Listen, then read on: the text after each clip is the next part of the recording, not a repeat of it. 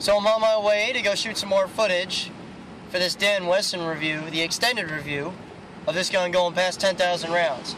And I decided, seeing as it is an indoor range, I'm not going to accommodate for the haters. I'm just going to wear my Oakleys the entire time. And for those of you that are into Ray-Bans, I don't care. Ray-Bans are gay. Ha!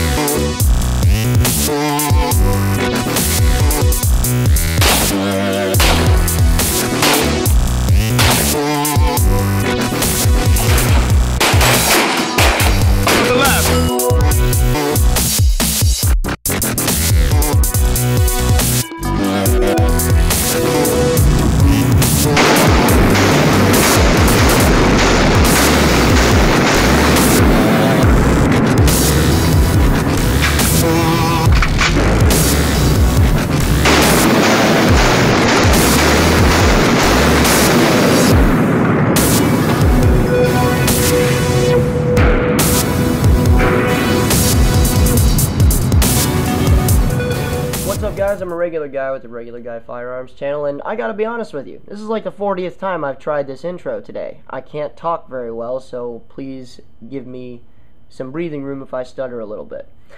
Welcome back. This is going to be our second longevity review on the Dan Wesson 1911. This is their Specialist.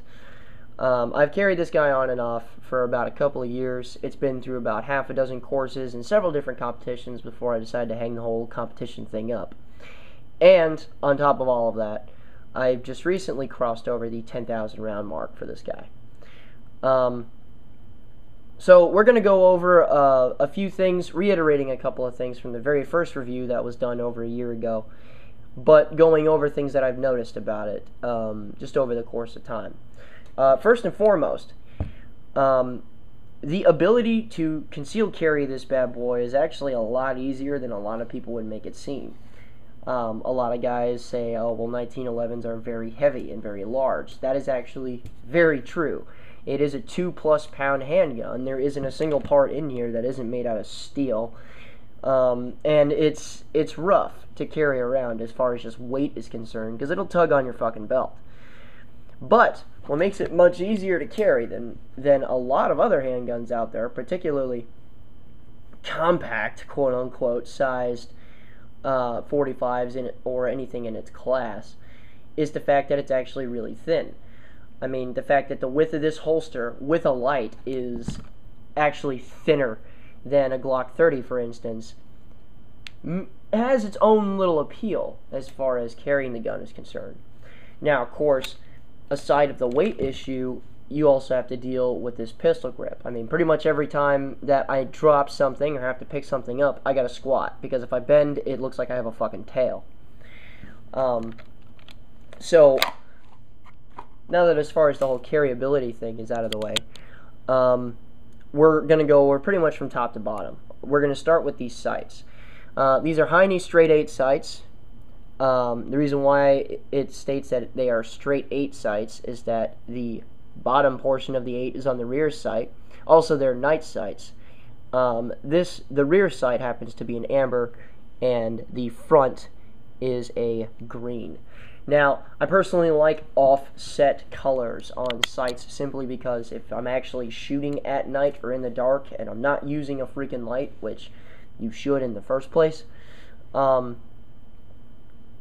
the offset sights and the fact that they are a straight 8 design means that I'm not going to accidentally misalign dots. Now, a lot of people will scoff at that and say, well, why the fuck would you misalign sights? What, are you retarded? Well, the problem is that under speed and the fact that you can't see anything other than these glowing orbs in front of you means that a lot of people tend to misalign sights. The fact that you don't have to worry about that with these sights and the fact that they're stock is pretty nice. Same thing, well, actually, additionally, with these sights, there's a nice little ledge there that helps you out with one-handed manipulations, and they're sharp as fuck, which I think is great because it just helps you for grasping things. And honestly, if it gets to the point where I have to beat somebody with this thing, these sights are friggin' sharp. But mostly it's for one-handed manipulations, and I really dig the fact that they really grip stuff and that they're rather aggressive. Moving on, we are going to the slide serrations here. They're subtle, but they're aggressive. I mean, if you look closely, you can see little shavings that used to be attached to my hand on these particular slide serrations. They're subtle, but they're aggressive, so they work. Moving on to the controls of the damn thing, I really do like the fact that it does accommodate enough for a lefty to where I can mess with the safety without having to worry about other things. And I like that they do go the actual mile in making full-sized fucking controls for the left and right hand safety. This is great because a lot of times you'll see half-assed attempts at this, and it just makes manipulating the handgun a little bit more difficult. In large controls, as far as magazine release and slide release, this is like the one handgun that I'm okay with this, simply because I have enough disadvantages dealing with a single stack magazine and whatnot. I have enough issues making sure that the gun is as up as possible, meaning rounds are loaded, and the fact that I have to transition through that probably in the middle of some crazy shit are a tremendous disadvantage. The fact that I have easily accessible controls, and as a lefty I can operate the entire gun with just my trigger finger, is a huge plus. Especially with this big ass ledge. Because if I encounter malfunctions of the double feed type, and unless I've set it up, I haven't had them yet, I can just get the gun back into battery or lock it up depending on what I need. So enlarged controls are a big plus. The magazine well, as far as speed of manipulation, also helps also. Let me say also a couple more times. It's subtle and it works. So it's not like this gigantic fucking Freedom Bell magwell that a lot of these dudes like to sport on their guns. It fits the form and function of the gun and actually assists you, so it works. The grip panels are the thing. My personal opinion, they're second to none. You don't have to. A lot of people complain about aggressiveness and whatnot. Honestly, I don't want this. I want this fucking gun welded to my hands, especially if I'm in an actual self-defense shoot. I do not want to sit there and dick around with grip. So, the grip panels on the thing and how very well done the checkering is on the front and back strap help out significantly. And honestly, if you look close enough, you can see little shavings that used to be attached to myself. So it works. And also with enlarged controls, this grip safety. Now, I personally fucking hate grip safeties. I think they're unnecessary, and I think that there is enough manual crap going on here, as well as a decent quality holster keeping you from touching the bang switch here. But the grip safety is conscious of shooters, and I dig that from Dan Wesson, simply because it doesn't take hardly anything at all to touch the thing off and make your gun usable. So while it's annoying, it's good that they had actually thought about the shooters and made this, one, enormous, and two, nice and easy to touch off. Next thing is with this 1913 rail. It's rather low profile, doesn't get all up in the freaking way, and it helps me sport stuff like the TLR1 here. TLR1 has been an awesome light in itself, but the fact that this doesn't come loose and that the rail itself is to spec, not tight, not loose, is just another little add-on to the awesome here. Okay, so now let's go over the longevity stuff. First things first, is it an accurate gun? Well, you're going to check that out right about now, because I did do some accuracy tests.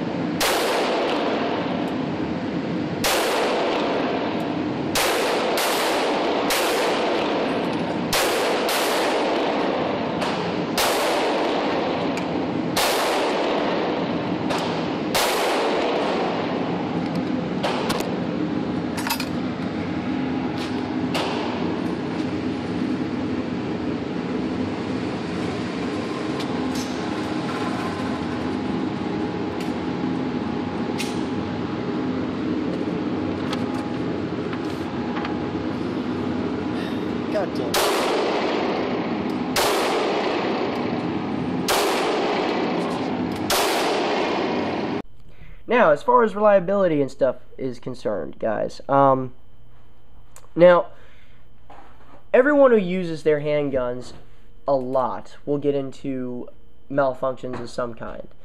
It's either because you're using really crappy ammo, and everyone who shoots a lot has bought some shitty ammo, or you're just wearing the damn thing out and you have to replace parts.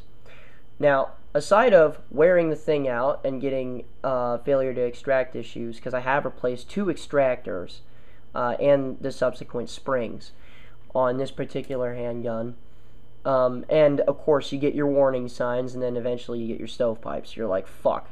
And then you start to shoot it a little more, and you see the ejection pattern fanning a lot. So you're like, okay, change that out. When you change it, the gun runs like a typewriter. Aside of malfunctions like this, or with recoil springs wearing out, because I've changed 2 of those also, I've had exactly 2 malfunctions with it. The 2 malfunctions that had nothing to do with performance issues or anything like that were 2 failures to go into battery. Now, these were both at the end of 1,500 round courses, and I didn't clean the gun at all, and they were both on separate courses. It seems that once it gets around 1,500 rounds, the action gets dry enough to where I am at risk of getting a failure to go completely into battery, simply because of those 2 malfunctions. But as far as additional reliability is concerned, especially high volume fire, lots of 1911s have issues with this. And while this isn't really an extensive demo of it, I'm just going to run, in the next clip, 6 magazines back to back, and you'll see that it runs without even missing a beat on any of them. And this is either extracting, this is just the firing cycle. It runs as if it's supposed to run like a combat gun, which is what I'm impressed with.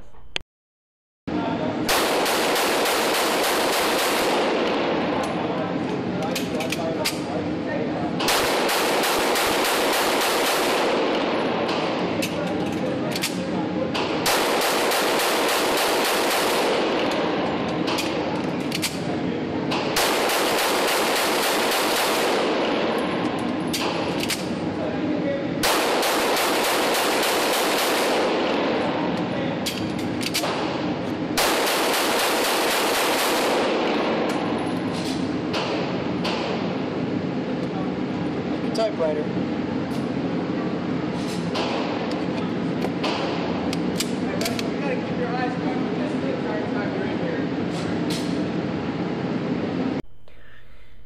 You know, so a lot of people ask me on a regular basis, what are 1911s that you would personally recommend that you would go to war with and everything else. I've done a few different 1911s on this channel. One was a Nighthawk GRP. This one, of course, a Colt Series 80 and a Scorpion from SIG. Among those guns, I would personally have to rate this right at the top shelf, right alongside the Nighthawk Custom. And the only reason why I say that is that it's just run like a typewriter. It hasn't given me a reason to bash it really for anything. I mean, hell, on my Glock 19, that has, yes, been in grodier conditions than this, and yes, it's been shot a lot more. I have had more malfunctions due to either bad magazines or some crap with it than with this gun. So, I mean, it's performed above the expectations that I had, because on a regular basis, you see production 1911s that you can just buy off a shelf take a nosedive. I mean, really hard, too. And apparently, I'm not the only one that thinks so. So, there's a lot to be said about that. Especially since, I mean, hell, most 1911s that are out now are mainly built as target guns with the guise of self-defense on them. So, all they have is a really tight action to improve accuracy a little bit, and a trigger that's a crutch, because 1911 single action triggers are the shit as far as semi-auto guns are concerned. And there's probably a reason why guys get really passionate about defending it, because they tend to shoot really well with this, and they shoot like crap with other guns that are out there. But it is what it is. Egos get the best of lots of guys. So, Now, as far as wear is concerned, I'm going to rip this guy apart really fast, and I'm going to show you how it's aged over the last 10,000 rounds, and you'll see another reason why I really like this handgun. Alright guys, so I got this guy ripped apart, and I had to clean out a bunch of the junk because you guys needed to see basically the high wear areas in the gun. And of course the haters are going to be all like, oh, well, you should clean that gun all the time, blah blah. Clean guns are for people that don't use them. Sorry. So check it out. I'm actually really impressed by this finish. You can see where there's definitely some wear in there, but there isn't as much as you would expect from guns that have cheaper finishes on them. And from what I understand, there is a very specific process that they go through to finish their particular handguns. And if you compare that to the wear on this TLR1, I mean, it's clear that this handgun is a lot better finish on it than most do. Also, I take apart a 1911 like an idiot because I don't give a fuck about that little about the idiot scratch, quote unquote, that people keep crying about, because personally this thing is a screwdriver to me. But you can actually see I've taken this guy apart many times, and it's held up quite nicely to all of it. Even the portion of the safety that dings into shit the most when I'm carrying the gun around, that isn't that badly worn, and through 10,000 rounds I'm actually very impressed. Same can be said about the slide here. I mean, it's actually very hard to look into, but there's very little wear on the inside of this guy at all, which I think is wonderful. Dan Wesson takes a lot of pride in their particular finishes, and having not exposed this to salt water of any kind or anything like that, it's just been carried on my body. And generally speaking, when I carry a gun, I carry it with an undershirt on also, so it's not making direct contact with me, and not as much sweat gets to it as it would other guns, because I am trying to take care of my shit. You can see on the most highly worn parts of this handgun, let me kill one of these lights. On the most highly worn parts of this gun, there's actually not that much to really deal with. You know, so I don't have to worry about that terribly much. You can see this dirty ass barrel that's in here because I just did a wipe down cleaning. I still have to clean it in the most major way. But I mean, hell, it's done great. Even the cheaper quote unquote parts that are in this guy have worn superbly. You know, but while noticing the great finish that's on this thing, I've also noticed over time and over the years of shooting this thing, and 1911s in general, that the splayed out parts that you see before you, this might have been the fucking hotness way back when this thing was in service and when this thing was actively shooting people, and even currently today, a lot of people might think of it as some kind of awesome, but to me, this is no combat gun, honestly. I mean, it might do fine if you're an officer on the street. It might do fine if you're concealed carry and stuff like that. I'm not taking this gun to the desert. It is far too maintenance heavy, and it is far too finicky. I mean, this is a field strip, and all the parts associated with it versus the 4 parts total associated in a field strip of, again, like a Glock 19 or a Smith & Wesson M&P or an M9 even though I fucking hate that thing, or a 6-hour P226. There's just many there's many designs out there that are a lot easier to fuck around with as far as maintaining the thing as it is a 1911.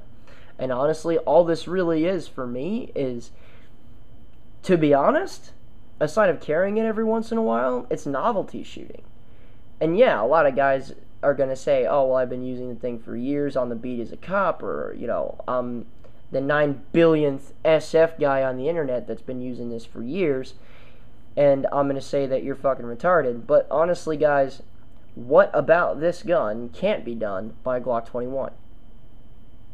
It's as simple as that. Or a SIG P220 with more round count, less maintenance, and higher performance.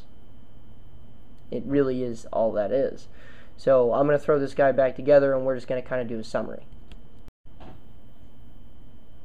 All that being said, guys, honestly, I understand why a lot of guys get into the whole 1911 thing, okay? There isn't much more American than a 1911 and 45 other than apple pie. I get it. Whether or not it's worth it to buy one of these things is totally friggin' subjective. Because honestly, as far as semi-automatic handguns are concerned, this is, without a doubt, a stock car or a Porsche. This reference has been made a million times simply because it's very true. It is a high-performance machine. You can be very fast and very accurate with the thing. Just understand that you're going to pay a premium for that little bit of extra speed when you can learn that speed through a Glock 19.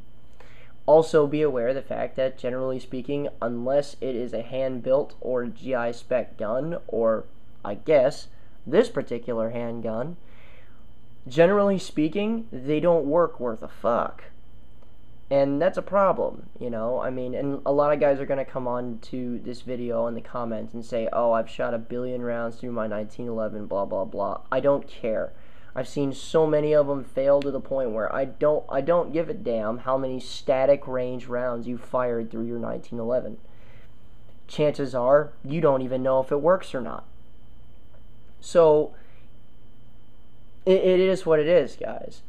But honestly, this particular one has not let me down. I mean, I've tried to put it through a lot of different abuse. It's just kept on coming. And it's continually surprised me over and over and over again, to the point where it is one of the very, very few 1911s that I would actually trust with my life. So remember, guys, you can track me on the Facebook page now. I'll leave a link to that in the description below.